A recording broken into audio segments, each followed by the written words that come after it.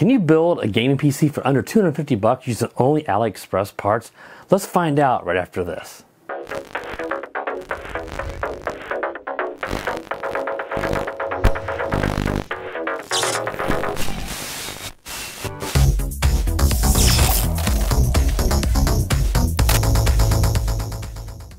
Alright guys, so I picked up all these parts from AliExpress for this build. Now the one thing I didn't buy was a power supply. I already had a 400 watt power supply, which should be sufficient for this, but that's why I kind of included that with the price of $250, because all you see in front of me right here costs $200, actually $199 plus tax. That's a little bit of budget in there for a power supply.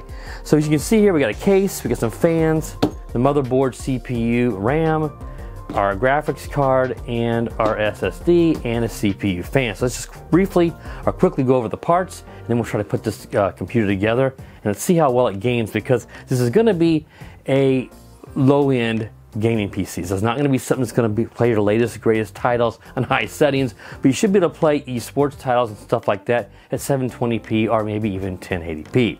So for the CPU, motherboard, and the RAM combo, it all comes together in a package from AliExpress.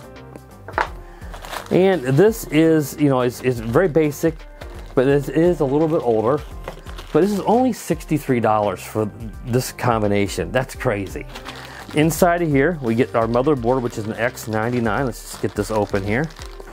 X99 motherboard. And this is a machinist or machinist. I don't know exactly how you say their name, but that's the brand of this motherboard. And you can see very little motherboard. And inside of here, they already have the CPU installed. Now this CPU is from 2016. It is a bit older. It's a Xeon processor. So it was a server processor when it was initially released. This is the E5 2650V4. This is a 12-core, 24-thread processor. That's a lot of cores and a lot of threads. And back when this was released in the first quarter of 2016, this cost almost $1,200 for just the CPU. And you're getting it with a motherboard and RAM for $63 on AliExpress. Now, that price will vary a little bit, but that's what I paid for it about a month ago when I ordered this. And you also get 2 sticks of 8 gig DDR4 RAM, so 16 gigs total. They don't have the speed on here, so I don't know if it's 2166, 2400. I don't know exactly the speed of this RAM. It doesn't even say it on here, but it is DDR4, and we running in dual channel. So you're getting you know, a decent CPU with a lot of cores and a lot of threads, motherboard and RAM for $63. And the CPU, I'm sure, is used, but everything else you see in this build is new. This would be the only used component in this entire build. For the SSD, we have a 256 gig best toss. This is a Gen 3, and that's all this is compatible with, because this will take an M.2. So that's nice, you know, that's something they kind of upgraded on this. So you got an M.2 slot, Gen 3, 256 gigs. It's not a lot of storage. It'll be enough for Windows and a few games. You could easily throw like a 1 terabyte SATA drive in there for a little bit of money, about 30 bucks or so, and add a lot more games to it. But this will be enough just for our basic testing. This was $18. If you do buy an SSD, an M.2 off of AliExpress, just make sure that you kind of look around. There's a lot of imitation fake ones, like fake Samsungs and that. You don't want to buy those. This one seems to be a legitimate, decent SSD that ought to be just fine for this build. For the case, we've got this powertrain. This is a little micro ATX ITX case, very, very small, very, very lightweight. You can see him here picking it up. But I thought it looked pretty sharp. This was $40. And it does have, you know, this glass side panel here, and it does feel like glass. It could be plastic, but it still is clear. And the you know, the plastic film was on here, so it'll look a little bit better when I pull that film off. And I just like this kind of the little aquarium kind of look they've been going for in some of these newer cases. I think this is going to look pretty sharp. Now, again, it's cheap, $40. It's a little bit.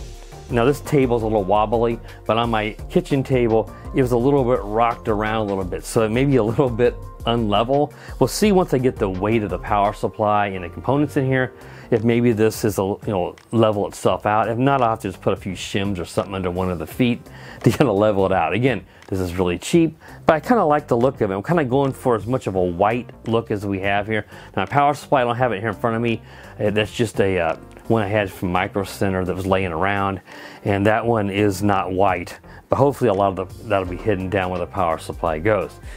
For the CPU fan, I got this X99 compatible fan. Looks pretty nice. You want to make sure you pull this film off whenever you do put it on there. And I've got some thermal compound laying around. I believe this may have RGB on it as well. And it is white, so I hope to kind of match our color scheme that we're going for. And I have these fans. I picked up 4 of these, I think these are 120 millimeter case fans. This is from AIGO or IGO. I don't know exactly how you pronounce it. I've used their stuff in the past. I had a water cooler that finally failed after like 8 years, you know. I used it for years. So they're a pretty well-known brand. I think they sell on Amazon as well. So these ought to be fine to help get these in here. Get a few in the top and bottom and the rear to help cool this build. This shouldn't run real hot. And then for the GPU, we have a SOYO brand RX 550 4GB card. Now this is the lowest end of the 500 series. This is an old card, what, maybe like 8 years, 7, 8 years old. I don't know. These are old, but they're still supported by AMD. This should be able to play some lower end games. Now, if you want to spend a little bit more money, yes, you can get like an RX 580 for sometimes like 80 bucks. This was $40 new on Aliexpress. Spend a little bit more money, get a 570, 580, yeah, you're gonna be able to play a lot more games. If a little bit more budget, I would go for that. I was trying to keep this at around $200 whenever I initially did it. Of course, we're going $250 because I needed to include the price of that power supply in here that is not included. But if you just bought these components, you're looking at 200 bucks. So this ought to be able to play, you know, your Fortnite, some of your esports titles, Valorant and that, on lower settings, 720p or 1080p. And of course, we'll use FSR whenever we have when the games are compatible to be able to boost those frame rates, even though we will be lowering the image quality a little bit. All right, that's all the components for this. What we'll do next, kind of show you guys how I'll do this build, get the components all installed in the case, and then we'll kind of do the testing and see what kind of results and FPS we get with this build. So I'll be right back. All right, so the first thing you want to do here is we want to tighten this bracket down. For some reason, it doesn't come with it all the way tightened down. We want to make sure we get this, just snug it up so that the bracket is securely mounted to the motherboard. So you want to do this with the motherboard and all this outside of the case. Years ago, I used to build computers. For some reason, I'd stick it all in the case. And it gives you a lot less room. I don't know why. I just guess I wasn't really thinking or something. Just snug this down. Okay. And now what we want to do is we want to put some thermal compound down, a bead of thermal compound here on the middle of the CPU. So let me grab that. Now we got some thermal compound here. What I do is just put a bead, like a pea-size amount in the middle. Some people do an X pattern. I like to put a bead because then it can spread out evenly. An X, you may not, it may not really apply itself equally, in my opinion. So what we're going to do is just put a bead of that here in the middle.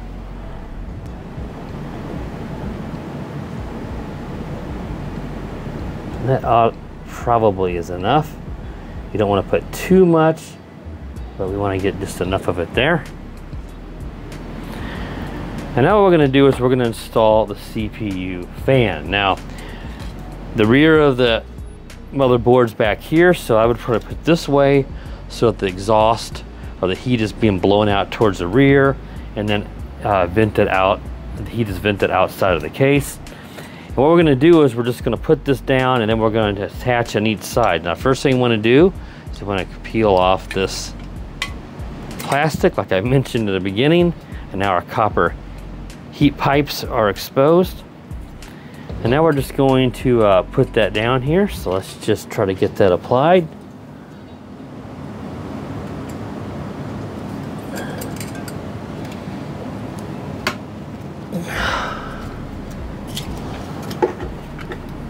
Okay, once you get it on attached on one side, then you need to try to press this down on the other side and get it attached on the other side, and it does take some force, and there we go. Now we got it.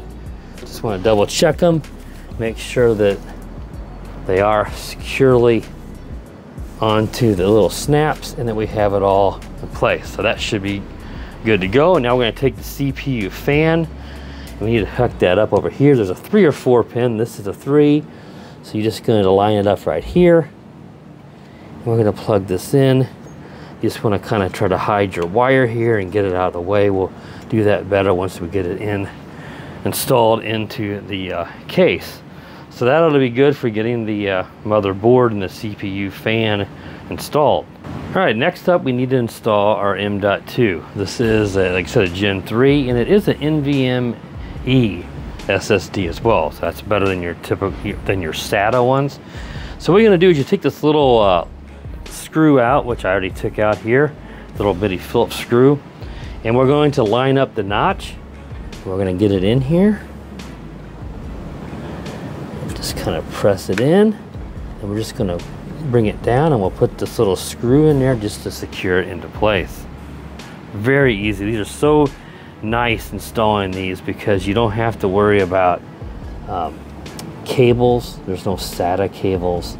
Okay, and just tighten this down, and your M.2 is installed. Now, there's some dip switches on the back here that they mention on the website and on the listing for, I believe it was for, I think it was maybe for whether it was SATA or NVMe. I can't remember. All I know is that the dip switches are in the correct location for this setup. I'll try to put a picture up here from the Aliexpress listing or the website showing you when you would need to move those jumpers. They're not dip switches, or jumpers, excuse me. Move those jumpers. And I just don't remember exactly. I just remember that where they were right now is where they should be for my setup, but I can't remember why you needed to switch them. I don't know if it was for a SATA M.2. I think that may be what it was. So I'll put a picture of that up there if I can find it. All right, quick update now. So what we're gonna do next is, now that we have the motherboard kind of ready to go, we're gonna put some of these case fans in. So I had bought enough case fans to put some in the top, in the rear, and the bottom. Now, one thing I noticed with this particular case, now you may not buy the same case, you can find other ones at AliExpress, similar price. So keep in mind, AliExpress is not always the greatest place to buy cases because the price may look good and then they may have an insane shipping charge because these cases can be big and they can be heavy and it's difficult for them to provide you with free shipping. Now, I was lucky enough, this one was free shipping. I'm sure it came on a slow boat from China, as they say. This took a month to get here. Everything else got here in a few weeks. I was waiting additional 2 weeks or so for 4 weeks total for this case to actually arrive. Now I have the power supply installed, so I may have to remove that. The power supply is down here. As you'll see if I flip it around again, that it is not a modular. So we have all these excess cables, so I'll have to just kind of pack in here. Again, if you're gonna cut down on cost, you're gonna have to not have a modular power supply since those do cost considerably more. Also, the motherboard doesn't appear to have any RGB headers, so you're not going to be able to have like light control of the color scheme for the lights. I don't see any headers. If I do find one, I'll let you know, but I looked around and don't see any, and as I mentioned, there's no instruction manual provided with this. There's some stuff online. So that means you're just going to be connecting the power to one of the fan powers on the board, and then you can daisy chain these together, connect them together. But yeah, we're going to get these installed in the top, and then I'll have to look into the bottom, and then we'll get the motherboard installed. So we'll be right back. All right, so I put the 3 of the case fans in. I actually had 4 of them. I don't know why I thought I had 5. So I only would have had an extra one to put on the bottom. And as I mentioned a while ago, the screw holes are not big enough. There's not much room to get a screwdriver in there. And of course, I need to take the power supply out even to get in there. So I'm just gonna go with these 3 that should vent the air out the top and out the rear here. And this shouldn't be a very hot system the way it is. So the next thing we're gonna do is we're gonna put the motherboard in. Now I did attach these 3 fans. They're daisy chained here in the rear. Of course, we have to get some cable management going here. It's a bit sloppy at the moment, but I'm just running them out the rear here, and then they're attached in the back panel of the case. So the motherboard will need to go in here. Now, one thing I forgot to mention earlier is that these boards never ship with a CMOS battery in them whenever they come from China. So you do need to get a CR2032 battery. I had some laying around. You can get those at Walmart or Amazon and snap that in there. That'll be so your BIOS settings are all saved. And then you need to put the IO shield on. So I already have the IO shield installed. It's behind me. Turn it around here. It's knocked the screwdriver off. It's back here. So you just snap that in. You need to remove the Ethernet little panel that's in front of it. I already did that. And we're just going to get the motherboard in here and then try to get these wires out of the way. And we need to get them screwed down to the motherboard mount. So let's go ahead and this is not the greatest because I got all these wires for the power supply. So I'm going to see if I can try to get these tucked up in here. Let's just try to turn this around like that and see if I can get this a little bit better. Just try to get it in here. And this should be pretty close. And once we get that in there, we're just gonna give you a bag of screws, which I have over there. And I'll go ahead and get these screwed in. You don't need to see everything on camera. Let's make this video really long. So I can get it just screwed down. Then we'll run the fan headers up and connect those so that they have power. So let me get this screwed in and I'll be right back. Okay, so I've got the motherboard mounted down. I didn't have to move. I actually add a post here. There was one that was needed for the motherboard. You can move it over. They give you a couple additional. You can just put one on. I think it was this one right here. And then we get them all tightened down, and then I ran the header for these fans that are daisy chained up and plugged it in back in here. And then I got the USB 2 and USB 3, and then the pins for the power button on the case, the reset switch, the hard drive activity, that stuff. And I'll put a picture up here that I took off the website that shows you the layout. It is labeled, but it's very difficult to see because it is color coordinated, but it's hard to read that, especially older like me. So I'll put a picture up here if you want to know just where everything goes. You're not going to hurt anything plugging those in wrong, but you might not get the computer to turn on if you don't do that correctly. So next thing I need to do now is just run the power supply up. I'm going to connect the main power, the auxiliary power, and then we need to run some power for the GPU once we get it installed. So I'll be right back. All right, so I've got everything pretty much connected now. We got the power connected here, the auxiliary power connected back there. We don't have to worry about a lot of SATA cables because in this build, if we just went with the 256 gig drive, but you'd probably want to go with a bigger drive. Again, we're trying to go on a shoestring budget here.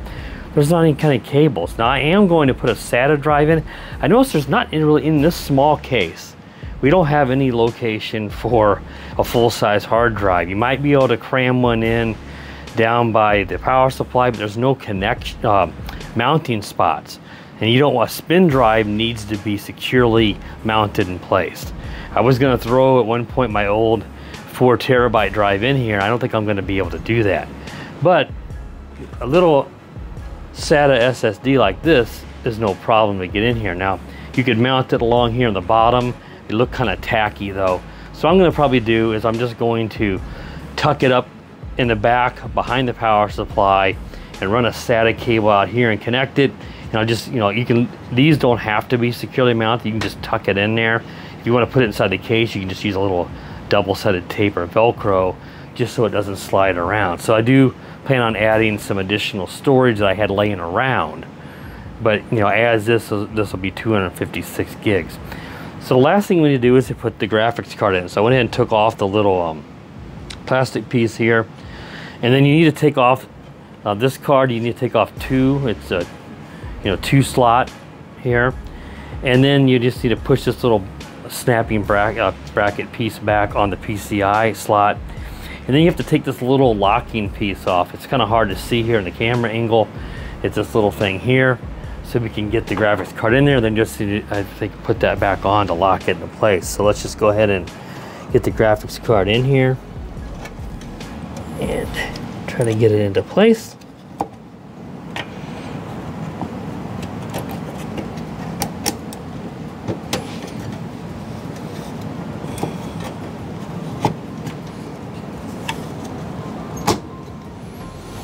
Make sure this locks up on the rear, and we just put the other piece in and get this locked into place, and our graphics card is good to go. I just want to kind of push the USB 3 wire down so it's away from, you want to make sure that any wires are here away from your GPU fan. It doesn't get caught up in there, obstruct the fan from turning and having it overheat.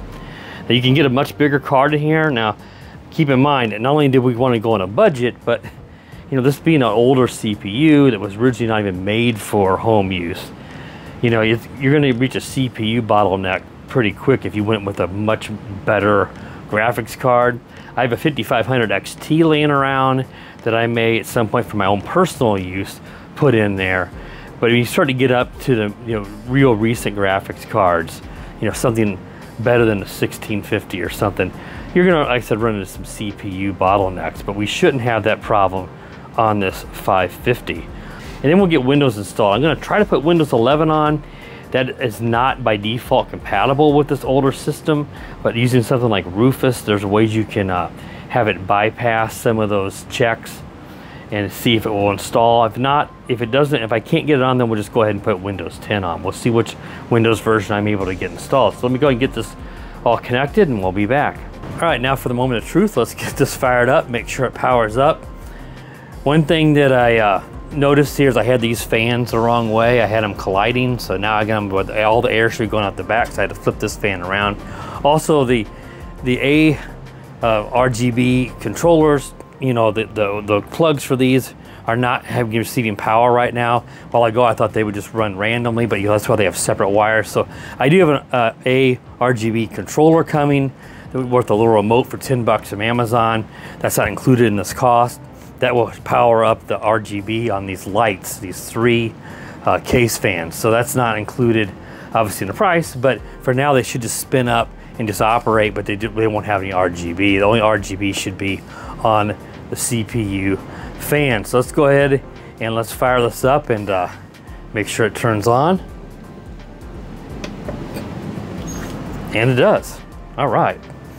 And that's, like I said, that light you see glowing there is just from the CPU fan. So everything's fired up. We have to get it to the monitor and make sure it works.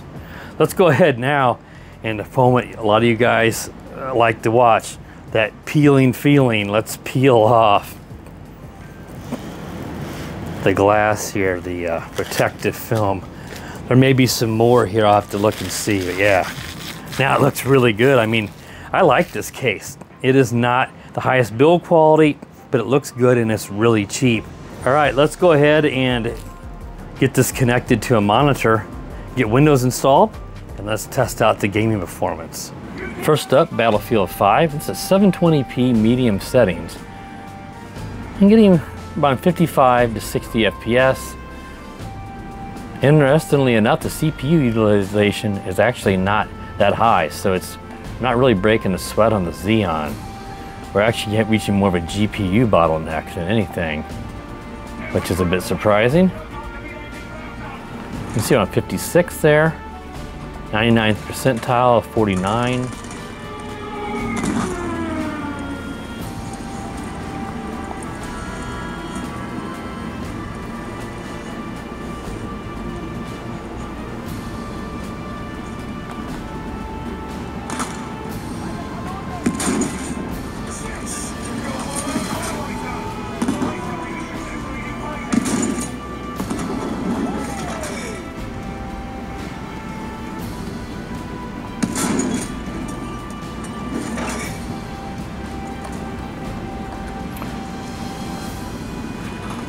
And I don't feel any real noticeable input lag, and I'm not getting any kind of stuttery, stuttery playback that I actually saw whenever I was using this card in the past on not this exact same card, but using it on a Dell system.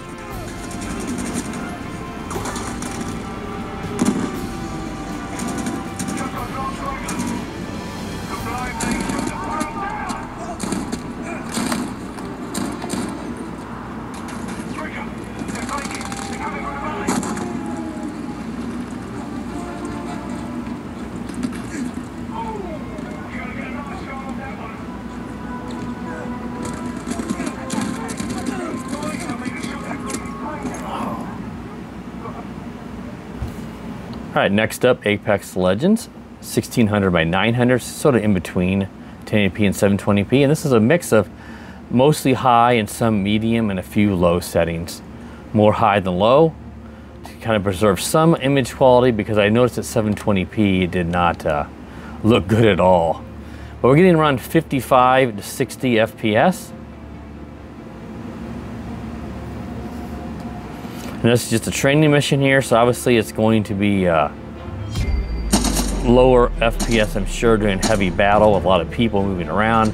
I'm just doing this so I can show you guys an example how it looks and not be under the stress of actual gameplay, so I can actually talk and not get tongue-tied.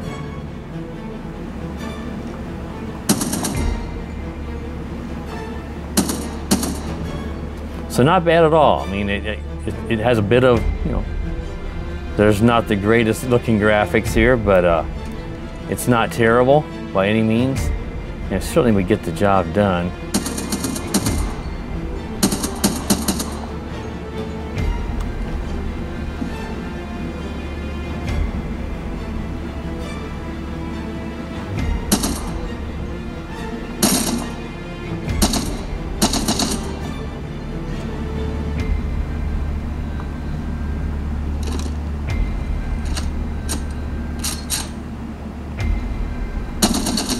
All right, now we're playing Fortnite, 1080p. So set the performance mode. And we're getting around 55 FPS here.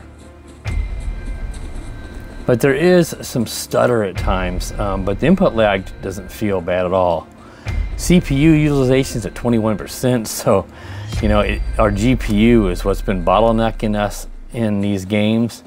And I thought sometimes the CPU might be, but it's just you know 550. But we are 1080p, and we're getting, you know, close to 60 here.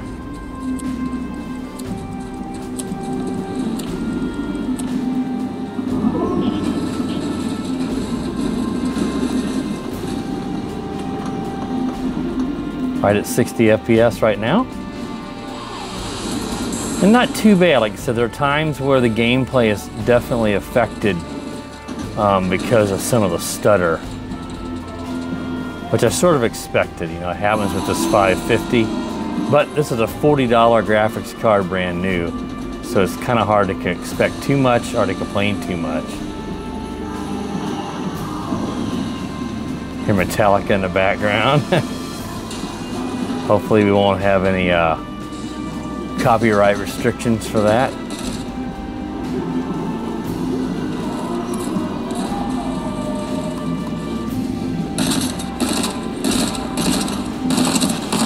Oh.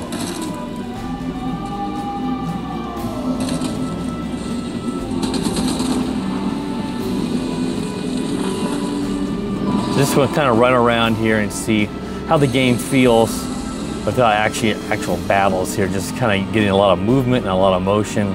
And we're right pretty much locked most of the time at 60 FPS. And last up we have Resident Evil Village, 1080p with FSR set to performance mode.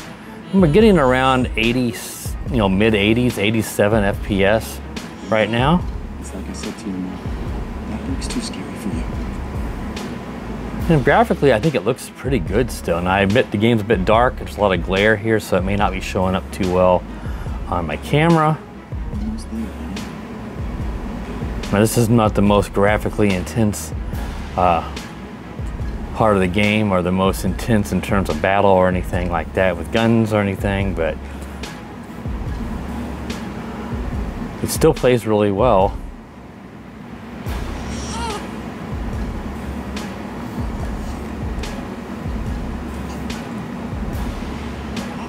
Can you keep him from me? She's scared. She's scared.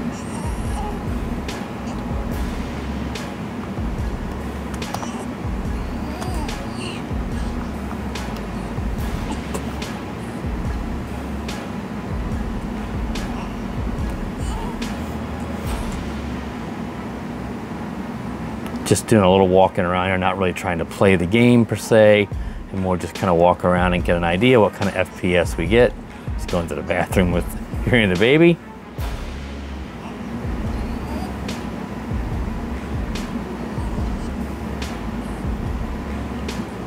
would expect the FPS to probably be in the 70s whenever you're actually in a more intensive scenes with a gun battle and stuff against some of the creatures. But here where it's not so active, we're getting sometimes right now 91, 96. So overall, pretty good little system we have here that can play quite a few games, especially your esports titles, at 720p or 1080p. And some of these games, such as Resident Evil Village, I should say, at a pretty good frame rate if you're willing to use FSR on the lower quality settings. And best of all, this system costs between $200 and $250. It looks really fantastic as well. So if you're interested in picking up the components I use to build this system, you just go head on over to Aliexpress. You can use those affiliate links I have down in the video description for every single one of the parts. It does help support the channel. Piece this together. A couple of weeks, you'll get everything if you're in the United States. Just if you do go with the case, you may have to wait maybe up to a month to get it. But hey, if it's only $40. All right, guys, that wraps up this review and build of this budget $250 Aliexpress system. If you're new to the channel, please consider subscribing. I do a lot of RC reviews, drone reviews, and sometimes tech stuff such as computer stuff. And while you're at it, click the bell, that way you're notified when I do upload new videos. And as always, guys, have a great day.